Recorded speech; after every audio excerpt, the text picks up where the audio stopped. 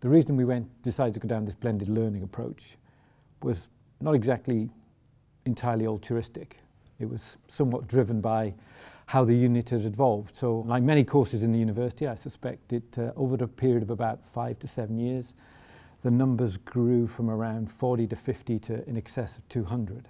And then we realized we needed some sort of fundamental change to our assessment strategy as part of the course, because we simply were, well, for want of a better term, drowning under the pile of marking that was required.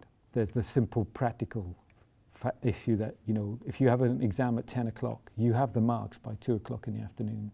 So I made contact with iSolutions, and they came down and actually gave a demonstration of QuestionMark Perception.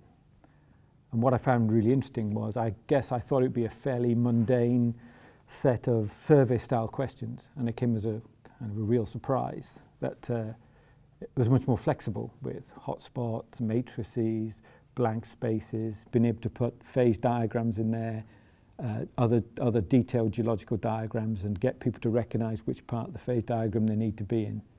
It is really powerful way of testing the students.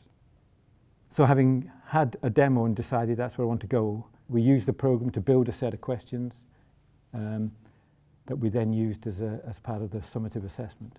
So question design was quite challenging.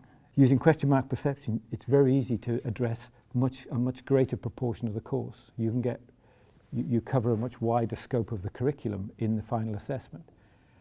And the challenge is then how deep you can go using your question strategies. So it's not just about writing a question that fits a questionnaire or a survey style or a hotspot. It's trying to ensure that you still had a question that you thought was worth asking. I think that was a little bit of a challenge.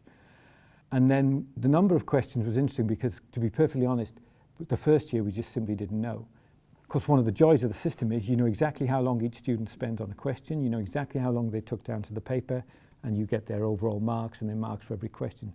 So the second year we were very much able to adjust the paper in the light of that response. So, for example, we had a lot more, we added something like a third more questions because we've seen how quickly people were completing the paper in the first instance. After initial concerns, there's nothing turned up in the MEQs that has suggested there's any problem with the methods of assessment. So it's been well received.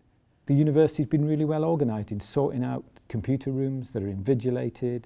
When there's been a problem with a question or a question's failed, it's been rectified in fairly short order. So I would encourage colleagues to adapt this approach if you have a large cohort at, I would say, an intermediate level. I'm not sure I'm convinced myself this works at level 3, 4, where you might be looking for deeper, more discursive discussion. But levels 1 and 2 with large classes, I think you can ask demanding questions that can realistically and properly assess the cohort you're dealing with.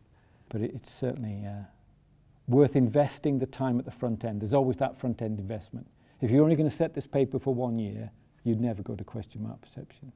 If you think you're in this for 4 or 5 years, it's definitely worth doing.